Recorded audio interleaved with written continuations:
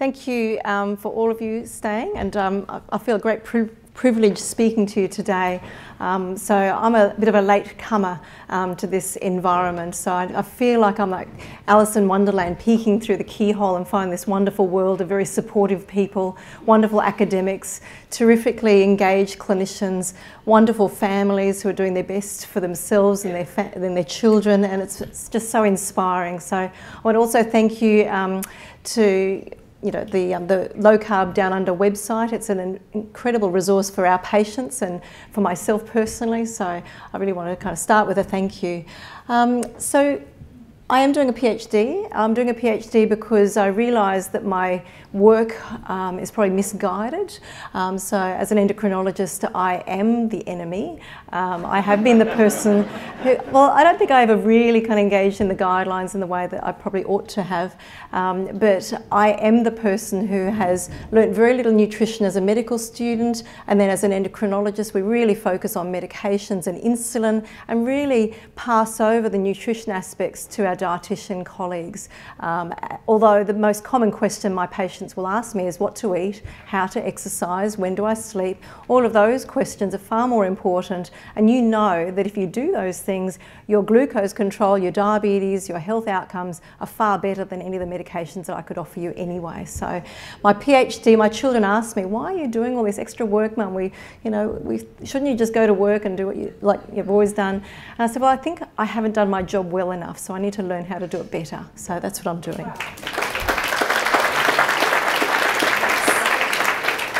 And the back to the future aspect of this, of course, is really talking about the way we knew about low carbohydrate and a high fat diet historically in the pre-insulin era, but it actually refers back to my year 10 assignment. I looked back and realised that I'd written a whole essay on healthy eating and Hippocrates and Galen and all the ideas about eating well to live well. So I think I'm actually turning my own future back to where I started. So here we are.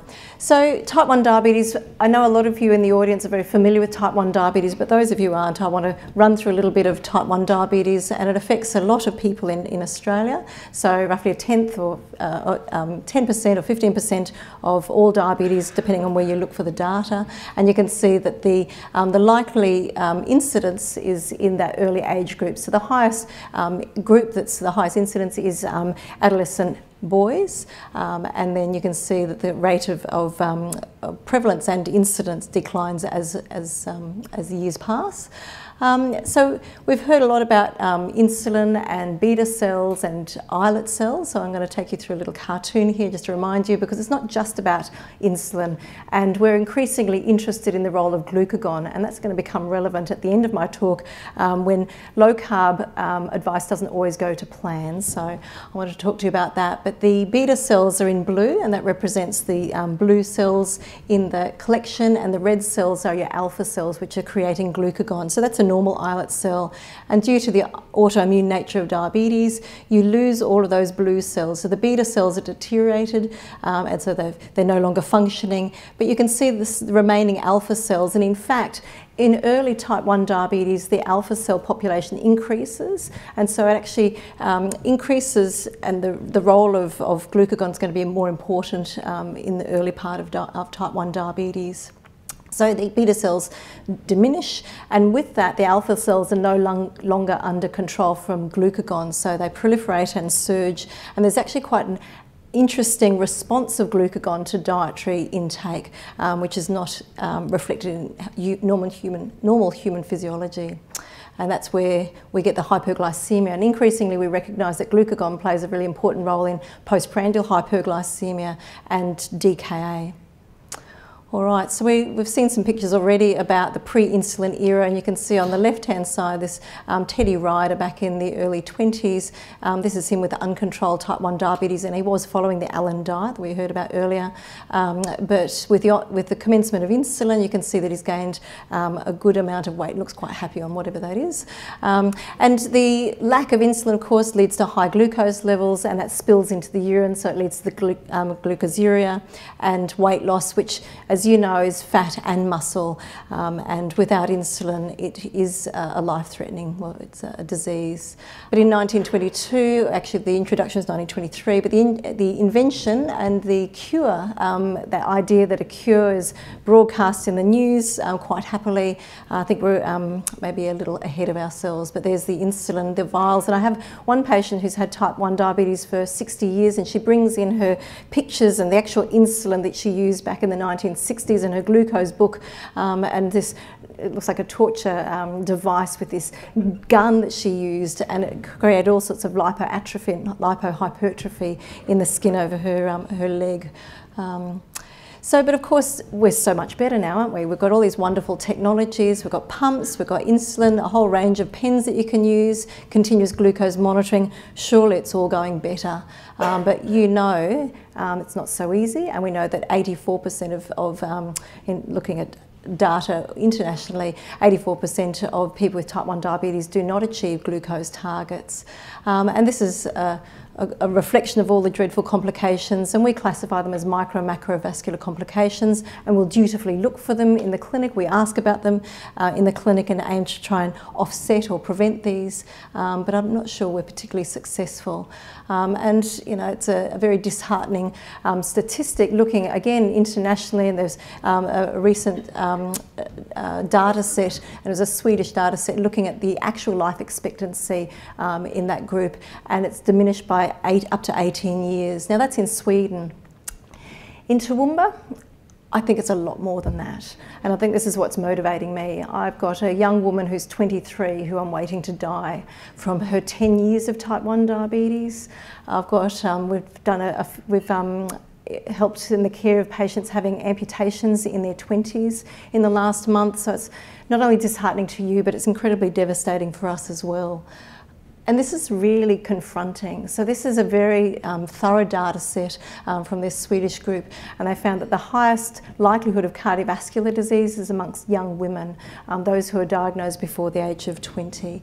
And it's certainly high for men as well, but it's really prominent in that age group. And whether it reflects that early life experience of hypoglycemia that you never really recover from, it's up for discussion. So we've heard already about the DCCT trial. So this is the big one that guides all of our type 1 diabetes management. And what this graph is reflecting is the fact that your likelihood of developing these dreadful complications increases with HbA1c. And it's not a direct relationship, it's an exponential relationship. So the likelihood of developing these progressive complications increases with HbA1c. So this is where all of our target is lowering glucose levels and HbA1c. But you know that we're not aiming for as low as some of you are getting. So we're aiming for HbA1c. So ours it's either 6.5% or 7%, but we want it getting it low without the risk of hypoglycemia. So that's clearly what you've all been worrying about, and it's taken some time for, as clinicians, for us to recognise the danger of hypoglycemia with a number of type 2 diabetes studies. But in the DCCT, at least 50% had severe hypoglycemia over the course of 1 year, and getting very intense glucose lowering with multiple injections was associated with a 3-fold increase in hypoglycemia.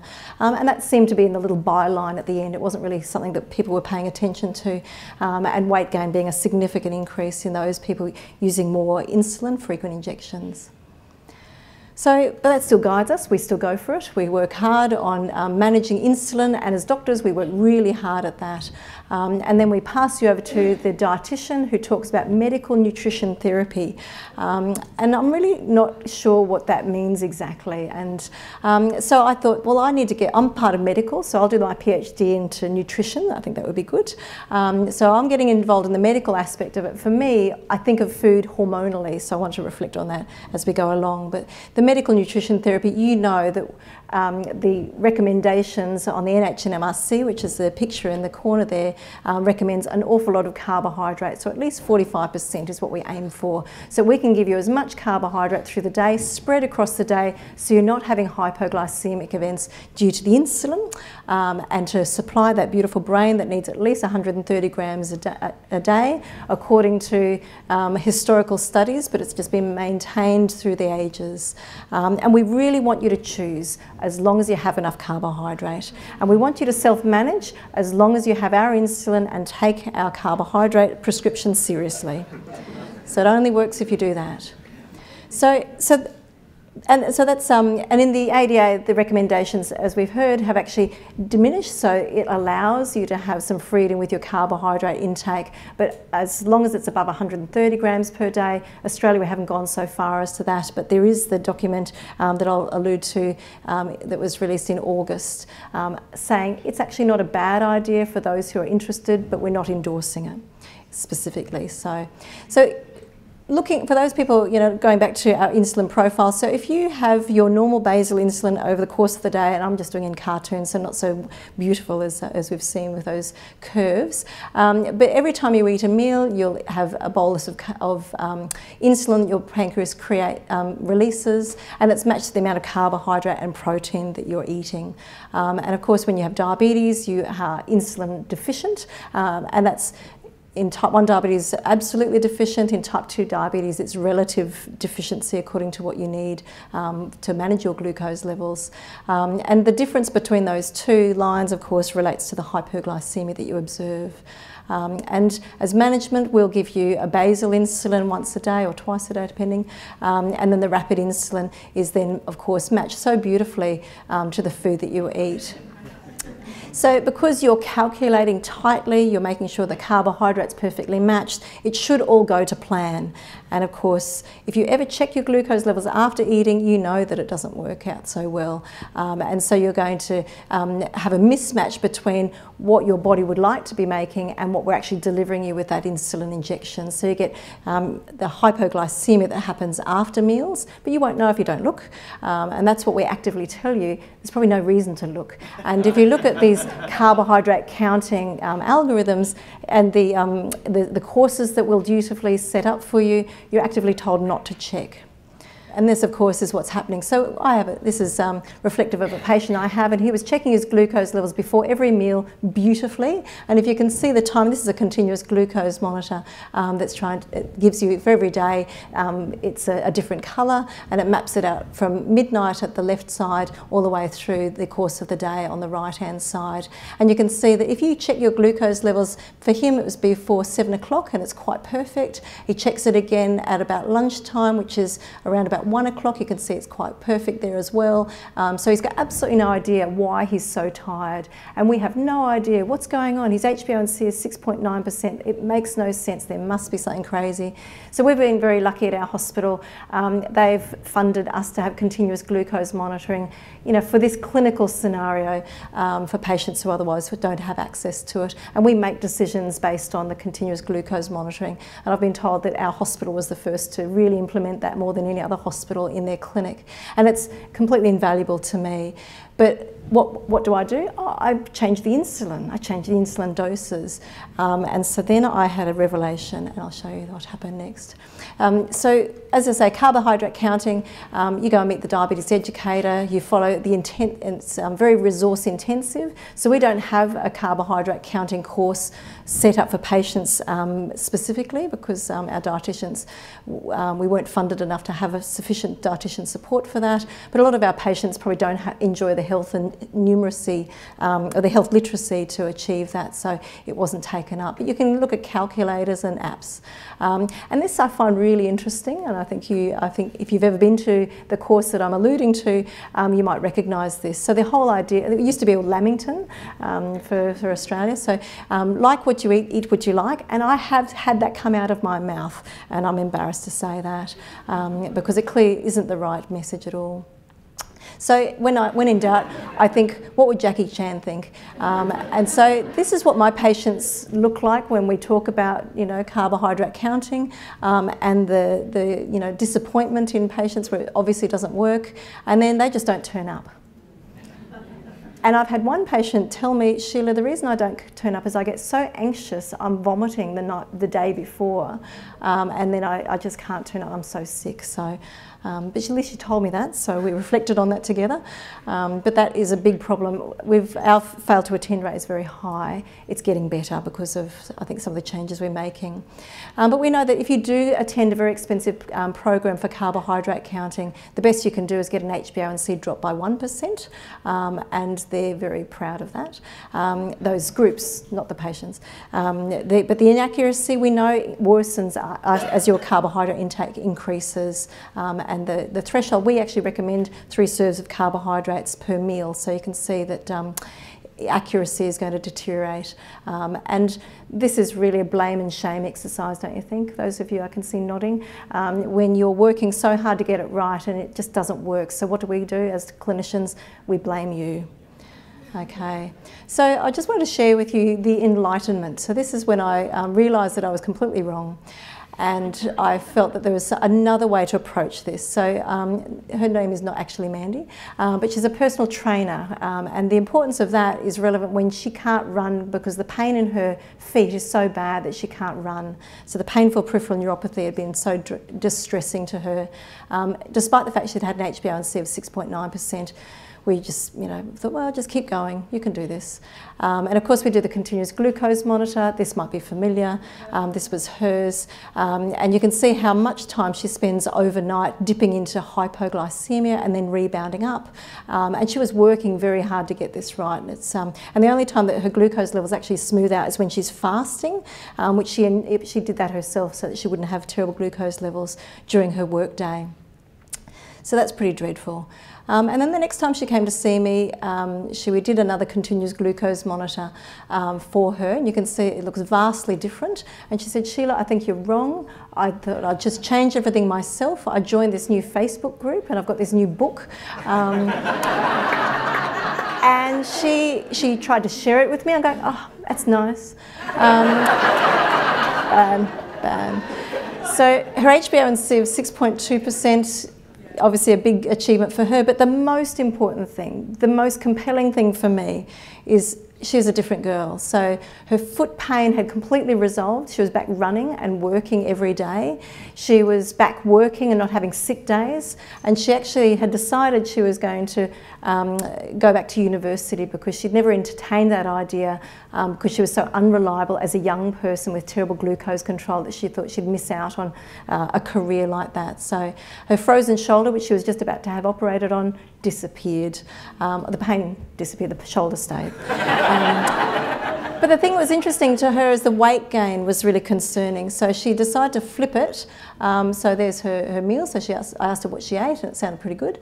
And then she went high fat, and it smoothed out further. Her HbA1c came down further, and she actually lost that weight further. And so this is what she's having, and I can see that you're familiar with that kind of a diet. I can't quite come at the butter in coffee, but I'm happy to learn. But cream certainly is part of our life. All right, but she's no longer brittle diabetic, and that was in her words. She's no longer brittle diabetic. Her family don't get in trouble all of the time, and she just feels like she's got a whole life to lead, which is such a wonderful experience to observe this. And for me, it was a case of just being quiet and listening, which I think all doctors, we should do more of that. So this is me looking through the world with different eyes. And so I drive my kids to school, and I'm telling them all the time I go to school going, I think I know how to do my job now. I have a feeling I'm on the right track, and I've got these new ideas I want to share with you. So my poor kids hear about it all day long. So, and of course, this is required reading in our diabetes team. And even if it's not low carb, it's such a wonderful resource to teach you about type 1 diabetes or just general diabetes. So it's been a complete game changer for our team to learn about that. And I had the privilege of being allowed onto Type 1 Grit to embark on my research project.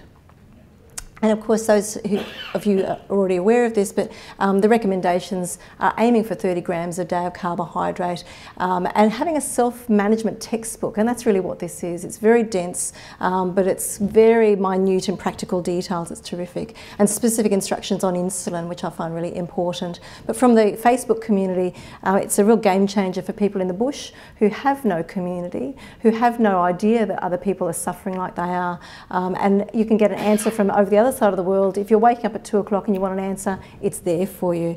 And I think these people are I think you all are very savvy. And as doctors, when I talk about these Facebook communities, there's the typical poo-pooing that I hear that, oh, Dr. Google wouldn't know. So, of course, that's not true. So now we knew about low carbohydrate diets. So this is that dates back to 1920, and the high fat diet. And what was really interesting to me when I read this is with a high fat diet, this is people with type 1 diabetes succeed in rendering and keeping every patient free of sugar in the urine. This is a case series of 7. And the other part of the discussion I thought was really interesting, undoubted desirability of omitting carbohydrates. So that was in the discussion of this paper, which I thought was very interesting. In the absence of insulin, so this is 1920, they were practicing fasting so that you weren't tipping over into DKA with so much fat. So.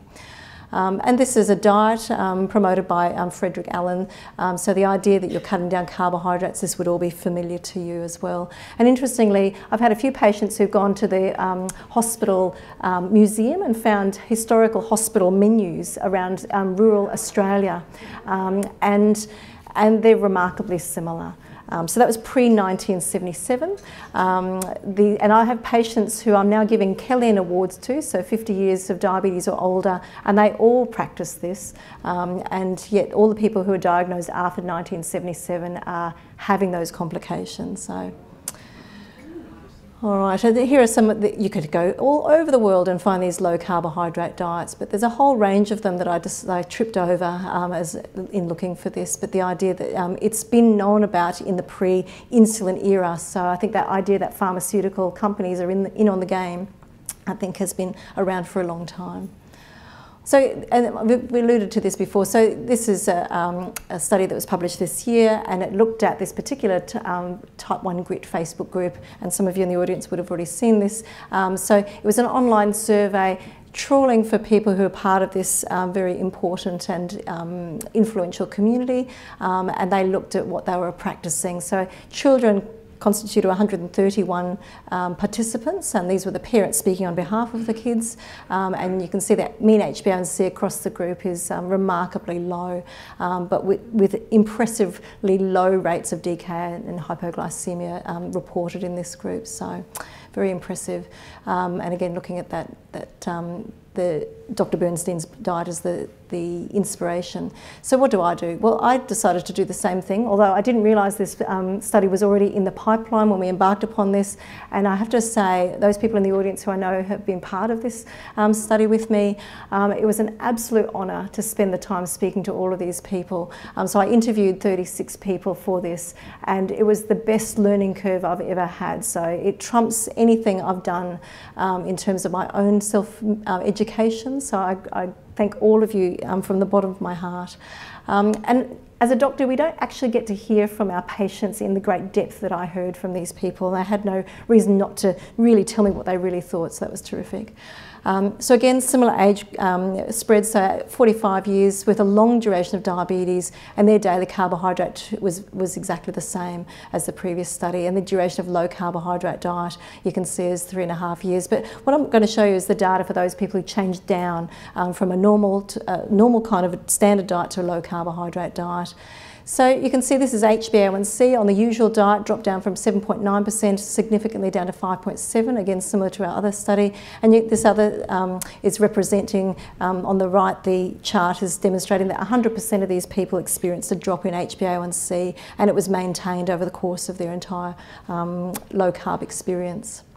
And you just don't see that, do you? And again, the insulin doses also decreased, and on the left-hand side it's the total daily dose. And the basal insulin, I was interested to see, it did drop down as well across this group, but the most important drop was in the bolus doses, down to very low dose for carbohydrate. And the lipid profile, I've said is unchanged, but there was an improvement. And again, as we heard from Professor Sakaris, we've got a drop in triglyceride. We're not going to worry about the cholesterol, but there was not a significant increase in the HDL, but these are only small numbers, so we'll wait and see. So in terms of the survey, everyone was so excited. So they all were happy with their glucose. They didn't have as many hypos, and that's that drop in insulin, and they're more confident, and their health outcomes were outstandingly impressive. So energy levels, weight management for those who wanted to lose weight, and their appetite was satisfied in 100%. And 83 I thought was interesting, so some would prefer to have some more bread from time to time, but they didn't go there. But what was interesting, the difficulties of restaurants going out is hard, you know that.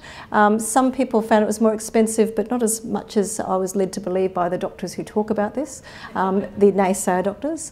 And there was a bit of difficulty in choosing what to eat, but the biggest problem was dealing with the diabetes team. And that led to withdrawal from care in 83%. And what was interesting for me is the GPs looked pretty good to me. So I asked each participant, you know, what was the experience, and I just had open questions for them to tell me what they really thought. So endocrinologists, there's a few key people, and presumably they've been onboarded by some of our research participants, were quite happy, but by and large the endocrine community is incredibly negative. And I actually had some emails from others overseas, people who wanted to be part of the study, who kind of were desperately saying, I can't even get an insulin prescription because in the US, if I say I'm going low carb, they tell me to leave the room. Yeah, it's really challenging.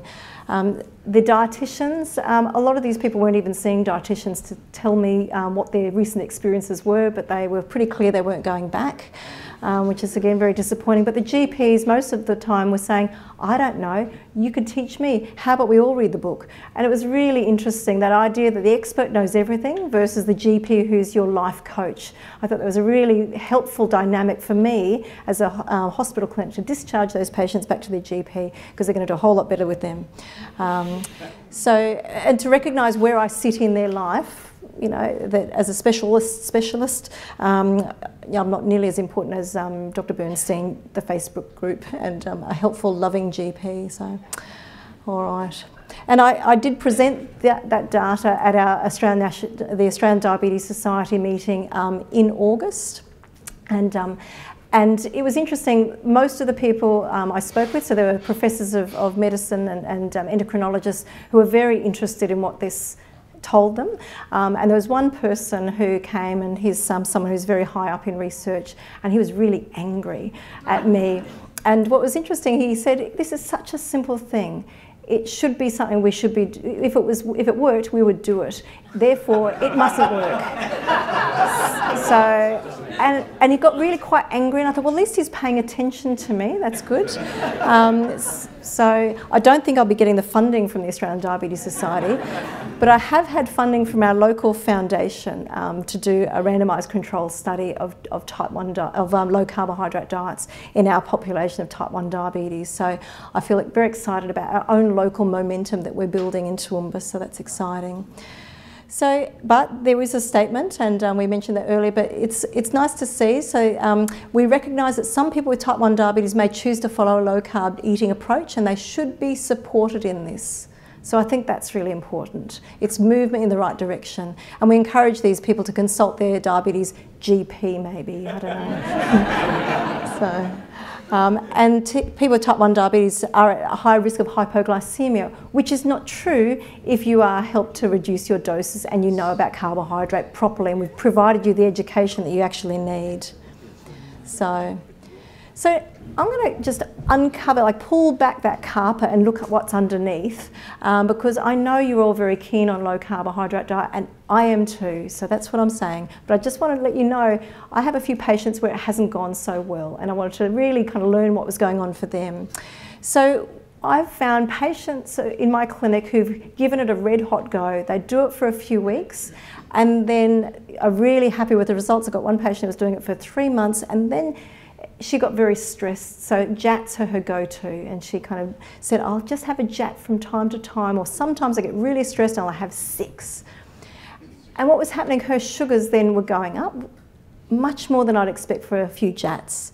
And so she was experiencing significant sharp upswings in her glucose, and they were not coming down, and she was then correcting and then hypoing later.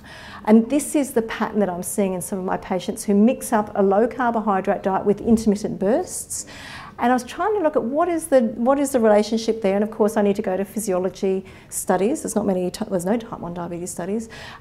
So obviously we're looking for insulin resistance, but what I came as a student today to find out whether the very smart people could tell me the answer to this. So I was really looking into incretin hormone response, and this is how I now approach my diabetes care.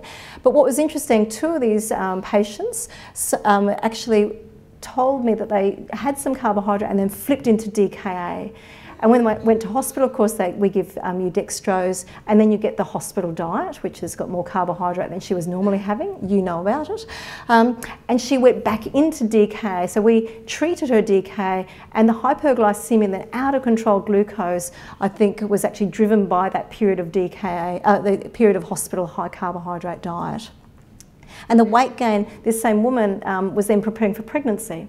And she was told to get off the low carbohydrate diet and reintroduce it. So she was going from 30 grams a day to 70 grams a day, which I think most people, you know, in diabetes world will say that's still low carbohydrate, which it fits the definition. She gained 5 kilos in about 2 months, and she's now insulin resistant, back to her polycystic ovarian syndrome scenario, and she's not able to fall pregnant. So it's really enticing to me what is happening, because she's not eating that much more. The calorie intake was not changed. And she is experiencing poor glucose control. So pardon my cartoon, I want to take you through this, but this is my, I lie in bed wondering about this, and I draw pictures, and this is what I have. So when you've got your starch is then broken down, as you know, into glucose, and then glucose molecules are then absorbed in the small intestine by SGLT1. We heard about that to a small extent earlier. So SGLT1 is the absorptive transporter, brings it across into the portal circulation, and then you know that gets either stored as hepatic glycogen or distributed as glucose for cells. So that's what we talk about with our patients, but we completely forget the idea about incretin hormones. So these are the enticing ones for me. So the incretin hormones are hormones that respond to the food that you eat, and they're all along your gut lining. And the incretin hormones do switch. This is the connection between what you eat and your islet cell response, so your beta cell response and alpha cell response. So normally you'd be increasing insulin in response to the carbohydrate that you eat, but with type 1 diabetes, and in fact with type 2 diabetes, you drive glucagon up even more so you upregulate this process. So you actually have this paradoxical increase in glucagon. And meanwhile, in the background, your incretin hormones are really sneaky, and there's one in particular I'm going to talk about, actually promote lipogenesis and promote liver fat, fatty liver disease, inflammation, and actually disrupts appetite regulation. And there's some interesting studies into bone turnover with these as well. So this is a complicated slide, but the idea that your intestine are up the top, all the way along, the epithelium is dotted along with endocrine cells, and these ones along the left-hand side are representing the different cells that are available at different points along your gut. And the ones that are particularly relevant to carbohydrate are the ones, the K cells and the L cells, and the line kind of connects up. Your K cells are in the small intestine, so that's where your glucose, your soft drink, your rice, your potato, your lovely starches that get broken down really quickly are absorbed predominantly at the small intestine, at the upper jejunum, and then the L cells, which are further down in the ileum and the colon. So you actually have to have your carbohydrate hang around long enough to get down there to stimulate this. So the difference is the GIP, which is this first one, is released in the upper from the K cells in the upper part of the gut and directly stimulated by glucose, to a lesser extent fat. And if you eat a scone, you're going to have a rapid increase in your GIP within 15 minutes. And this is the time frame that insulin's popping up. So the glucose levels are popping up for these patients. And the fatigue, the bone-wrenching fatigue they describe that lasts for some time. So my thoughts is that this is a GIP and glucagon response in response to carbohydrate. Whereas GLP-1, down the bottom, these are the ones we do like. GLP-1 is a hormone that is stimulated predominantly by fat and protein, and to a lesser extent the carbohydrate if it gets down there. So the GIP, getting back to this one, so the GIP in type 1 diabetes stimulates your alpha cells more so because you don't have any insulin to regulate that. And then this in itself, I think, is being promoted in people who are following a low carbohydrate diet. I'll come back to that. But the hypoglycemia is probably a result of the glucagon and the GIP insulin resistance. But the GIP, separately to all of that, actually promotes visceral fat weight gain. It increases splanchnic circulation, so the blood supply to the fat, so you increase this pathway. We know that it increases lipogenesis within the liver and promotes fatty liver disease. It increases hunger signalling in the hypothalamus, and in itself is pro-inflammatory, so it stimulates your macrophages to release all of these inflammatory cytokines, and then that can lead to insulin resistance. And on the right-hand side, I've got a nice avocado to remind us that GLP-1 loves fat, and stimulates insulin in health, but in type 1 diabetes, obviously it's not available, but actually suppresses that glucagon response. And it does some beautiful things about suppressing appetite and inflammation. So that's the one we really like. So what's interesting, this getting to the K cell, and this is the blue centre is representing the K cell. So the endocrine response to the food is driven by this cell, and you can see alongside it the glucose uptake is within the epithelial separately. So the SGLT1 on the epithelial surface is driving this process both in the K cell and in your epithelial cell. But what's interesting about fat is if you have a high fat diet and you've got bile salts sitting around there, the fat in the diet probably promotes the uptake and increase this GIP response when you actually do eat carbohydrate. So it seems that the fat primes the K cell to respond to that pathway.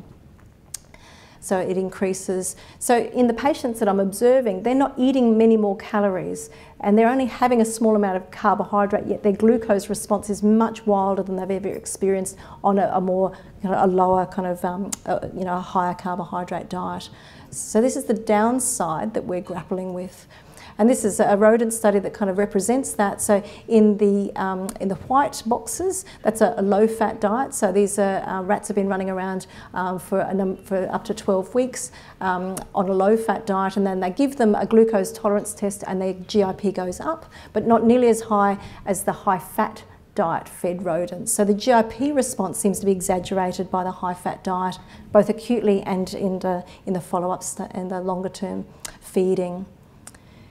So how do we approach this? So clearly we have patients who are wanting to change their diet and low carbohydrate as an option. We're happy to support them in that. At no point are we pushing it, but we are there to kind of support the idea behind it. But for those people who have slips, and I think this is the real learning pathway for me, if people have a carbohydrate slip, they actually need to prepare a bolus ahead of time, so it's probably half an hour ahead of it, and that they aim for low GI, so at least you get some of that carbohydrate down to the GLP-1, but obviously we all are a bit suspicious of GI.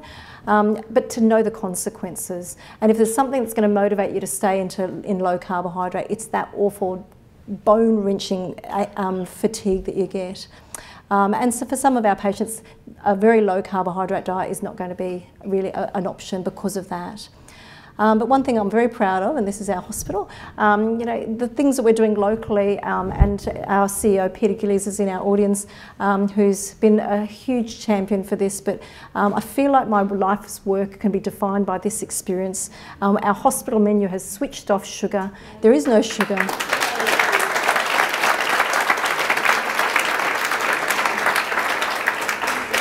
And some of our patients are so poor, like we have some very poor patients. For them to have a cooked breakfast is probably the first time they've had that, so they've never really experienced it. So that role modelling in the hospital has been a very positive experience.